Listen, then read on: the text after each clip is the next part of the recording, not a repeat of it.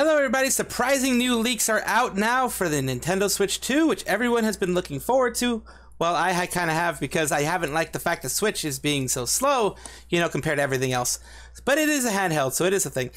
According to Bloomberg, which tends to get things right sometimes, you know, they're leaks, they're rumors, so you got to take it with a grain of salt. But here we are. According to Bloomberg, Nintendo Co. will be launching the new game console, which is Nintendo Switch 2 as far as we know, with an 8-inch LCD screen. 8 inch is great because it's a lot bigger. It gives you more real estate to see things. LCD, they're going back in time, in technology. LCD tends to have bad viewing angles and bad fidelity.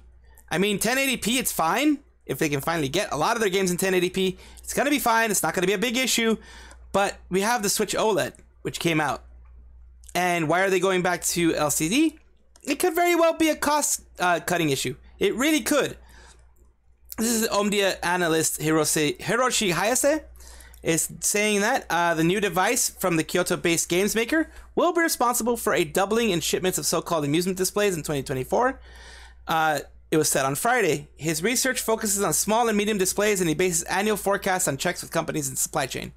So, Nintendo's 7-year-old Switch, yes, the Switch is 7 years old, but it has sold 132 million copies because there was no competition in the general price bracket of it. Now we have the Steam Deck and all of those copies of it, you know, the Zephyrus and all those other copies that are popping up, Pal Kitties and all these other things.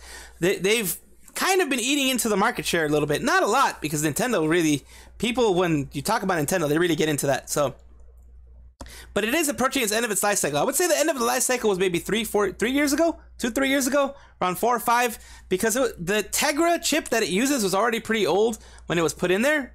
It was just the best thing that they could do for the mobile, for that type of market, without being like a mobile, without being a mobile phone processor. The Tegra was the best thing that they could use. That was going to be saving them on power and have enough to actually have gaming on it. Now, of course, the company has been very tight-lipped about any potential successor because they want to be able to have the hype. They want to be able to have, like, you know, the Nintendo Direct where everyone's looking, everyone's like, wow, wow, wow, and then eventually it comes out and people are going to be freaking pre-ordering it, and scalpers are going to be getting as much as they can from it. Oh god, we're going to have to worry about the scalpers big time with this one. Absolutely. But I'm guessing it's just a cost-cutting thing with the LCD screens, and it really annoys me. It really does, but what can we do? Osaka-based Sharp Corp last year said it was supplying LCD panels and working closely with the maker of an upcoming console that was then at the R&D stage. Sharp, which is owned by Foxconn Technology Group, has worked with Nintendo in the past and has served as a Switch assembler during pandemic. So, a known Nintendo supplier of LCD screens, and I don't think that they're going to be going into the Wii U territory again, because that was a big failure. They're being very tight-lipped and very careful about what they're doing because they don't want a Nintendo Switch situation. They don't want a Virtual Boy situation that are both flops. They spent hundreds of, you know, and sometimes hundreds of millions of dollars in research, or at least millions of dollars in research, and it was a flop. It was a commercial flop. So they, of course, don't want that. Nintendo spokesman said the company had nothing to comment on. Of course not. Console expected to double sustained demand for amusement displays. This is just numbers. Competition in the console space has intensified with growth of Sony Group's PlayStation 5, which is last year's best-selling console in the US, and the Xbox Game Pass service, which can also work on Steam Deck, I believe. I'm not sure. I think so. Correct me if I'm wrong again in the description below, in the comments down below. Correct me if I'm wrong on any of this, because I just want to know. I want to have a conversation. I want you guys to let me know if I'm right, if I'm wrong. Of course, like and subscribe if you enjoy this type of content. Now let's keep going.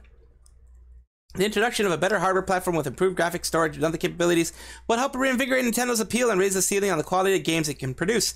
Last year's release of Legend of Zelda Tears of the Kingdom was celebrated with technical marvel by the company for squeezing every last drop of performance from an aged console, making a hardware upgrade essential to improve game quality. Now, I purchased the digital copy of it.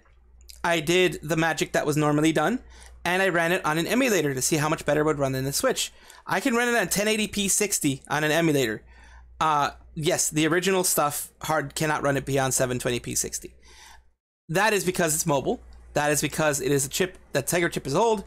This next chip they're saying might be closer to PS4 specs. Definitely not going to be PS5 specs, because not even the Steam Deck can do PS5 specs, And the Steam Deck is more expensive, bigger, thicker, has a stronger processor, and it can't even do the Steam Deck. It can't even do PS5 type stuff, which is not expected from a portable games console, honestly. It should never be expected from a portable games console. But it is going to be a generation behind. But Nintendo was never known for being, well, past the Nintendo 64 and I think GameCube. After that, those were like the last ones where they were like innovating on graphics and not on experience. Nintendo nowadays does a lot more experience-based things, so it's not so much on the graphics that they are worried about. So this one is going to be at least a generation behind, but no one's going to care because it's going to be better than the Switch, the current Switch. That's one of the reasons why I haven't bought the current Switch, because, I mean, unless they drop it to like $99 or something, yeah, man, I might get the Switch when the new Switch 2 comes out, or whatever it's going to be called. But until then, like, yeah, I'm keeping my money close, and I'm not going to be going for an older hardware when I have a PC that can run the games that I just buy off of the Nintendo eShop. I can get the game, do the little porting part that make it work on the PC, and it works better on my PC. So I just do it that way. I'm still giving Nintendo their money, but I'm not giving their money for the console. I'm running it better through emulation. I'm just saying. The emulator is better than the Switch itself. I'm just going to keep going that way. I'm just going to keep buying the games and using them on my PC. I think that runs better. Thank you so much for watching. Of course, my socials are in the description down below. And like I said, I do want to have a nice little conversation with each and every one of you. I appreciate you all being here. There's going to be some one video on your screen, which I think you would enjoy. I appreciate it if you watch it. Thank you so much. This is the Mad Salvi. Have yourselves a wonderful morning, evening, day, afternoon, whichever one it is in your area. Be happy, be healthy, take care of yourself, show yourself lots of love, and make sure to hydrate. Thank you so much. Bye-bye.